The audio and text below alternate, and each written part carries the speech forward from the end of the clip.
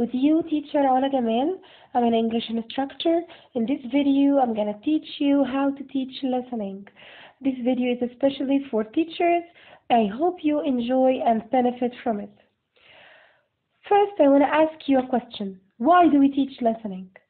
Of course, students hear different accents and varieties around them. Maybe they have relatives living abroad, or maybe they like watching English programs on the YouTube, so they must understand everything they watch. So for them, listening is very important. Also in the lower stages, for the children, listening is very, very important because it helps students to acquire the language subconsciously, like the babies. Listening also is a receptive skill. If you teach the receptive skill well, it will lead you to the productive skill.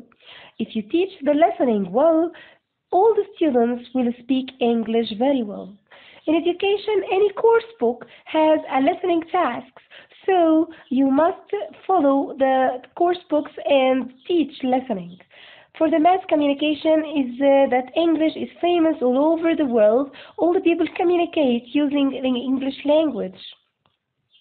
Now I will give you a small workshop in this video. After the workshop, I want you to guess the steps that I followed in teaching this lesson. Let's start. First, in this audio, you will find some blocking vocabulary. Try to guess the meaning of far away and documentary. Did you get the meaning? Okay, so far away, something is far apart.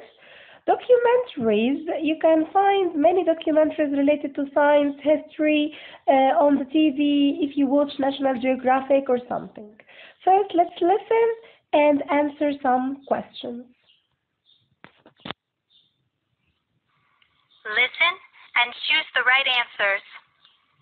Eve, what do you like to do in your free time? Do you go out a lot? Not very much.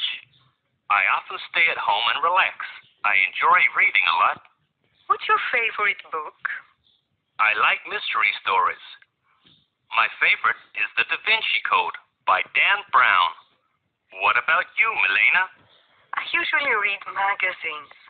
My favorite is National Geographic. I love reading about faraway places. Do you like documentaries too? Yes, I do. I love travel documentaries because they show all sorts of interesting things about people and countries around the world. Okay, after listening now, I need you to answer this question, which is task 1. This listening topic is about what? Yes, it's about free time. So here I'm warming up for the students. I'm warming up for them the listening task.